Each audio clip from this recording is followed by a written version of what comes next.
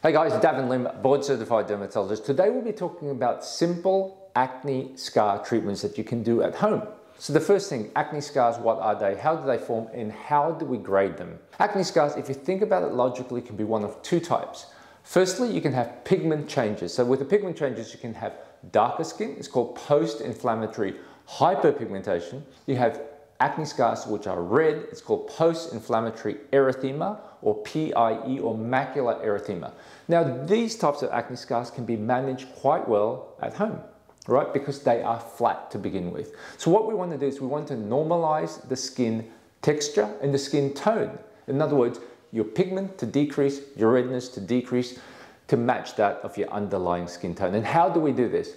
So firstly, post-inflammatory hyperpigmentation. What we need to do is to protect your skin from further stimulation of pigment. And what you could do is to use a high factor SPF sunscreen.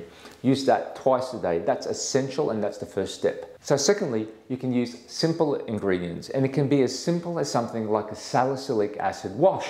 Geology makes some good products, but you can buy salicylic acid from, for example, La Roche-Posay and other brands. So what salicylic acid does is that it helps exfoliate skin. So if you have too much pigment buildup on the surface of the skin, by reducing the actual amount of buildup, you can improve skin and hence decrease pigmentation and have brighter skin. Thereafter, you can use specific products, for example, like azelaic acid, kojic acid. You can also use skin lightening products, for example, like arbutin and other pigment reduction creams. Now, when we talk about PIE or post-inflammatory erythema, those are red acne scars. These are a little bit more challenging to treat. However, using something like a vitamin B, in other words B3, which is niacinamide, can reduce skin inflammation. Certainly with sunscreens that can reduce the incidence of PIE. So remember guys, keep it really simple. Use sunscreens for both post-inflammatory hyperpigmentation, brown spots, post-inflammatory erythema, reduces red spots, and then use specific ingredients based upon what you want to achieve. Both for PIE and PIH, in other words, brown and red, retinol can sometimes help. What I like doing is starting patients very low. So something like a 0.1% retinol. And once again, Geology makes some good products. You can increase that from 0.1% to 0.2 and then 0.3. Many different brands out there. Start slow, escalate as tolerated. So guys, this video is sponsored by Geology. Geology makes awesome products because they've been formulated and invented by dermatologists. So guys, you can find a lot of these products in the description down below. So now we talked about flat acne scars, we talked about brown, we talked about red. What about scars which are depressed? So these are called atrophic acne scars, and you have many different types, including your boxcar scarring, which is kind of shallow, your rolling acne scars, but also your ice pick scars, which are deeper, and your deep atrophic scars, which are basically fat loss. Now, depending on the scar type, you can use specific treatments. For example, with deep ice pick scars, you can use something as simple as a skincare acid or simple skin-based acid to treat the deep scar. So that's called TCA. Now you can use lasers and energy devices, or you can use even simple things like microneedling that can help. Now from a home-based treatment, the use of retinol, simple vitamin A applied to the scar, especially an early scar, can help remodel the scar itself and decrease the amount of depression and improve your collagen production. So once again, I like treating most acne scars with retinol of some sort to help remodel collagen. And you can use something as simple as a 0.1% retinol-based serum, thereafter increasing as tolerated. Your healthcare professional might prescribe you something called a retinoid. And retinoids, they do work a little bit better than retinols. However, the downside is that number one, they're prescription based.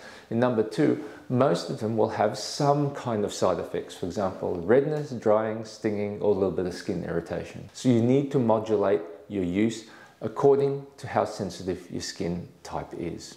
What I like to tell patients is that even though we do office-based procedures, for example, your fractional laser resurfacing or your subcision or your deep chemical peels, using a simple adjunctive skin care routine at home can also amplify your results.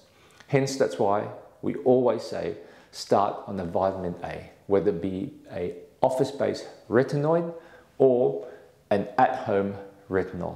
The idea of vitamin C, vitamin E, and ferulic acid is to help protect your skin. It's a very powerful antioxidant. It can also help with photoaging because it can help build up collagen. And importantly, it can treat pigmentation, especially with the ascorbic acid or the vitamin C side of things. So guys, what about lasers in the context of acne scars? Well, there are different types of lasers. You can use vascular lasers, in other words, lasers which target pigment, right? For example, redness. You can have pico lasers or nano lasers. They target brown hyperpigmentation. And then you can have lasers including fractional laser resurfacing that targets atrophic scars. Now, in the context of treating red scars, vascular lasers don't break your skin. They have a cooling system which protects your skin and targets the hemoglobin or targets the blood vessels underneath your skin. Now, when we talk about fractional laser resurfacing, these lasers basically go into the deeper areas of skin called the dermis. And depending on the depth of the scar, we may use different types of fractional lasers. CO2 lasers and erbium lasers can penetrate deep into the skin and cause marked and profound remodeling of collagen. The downside about erbium and CO2 lasers is that they are painful. They are associated with a longer recovery time, anywhere between 4 days all the way up to 2 weeks. The last thing I'll tell you, and it's the most important thing, is get on a routine. If you do have active acne, make sure you mitigate scarring to begin with.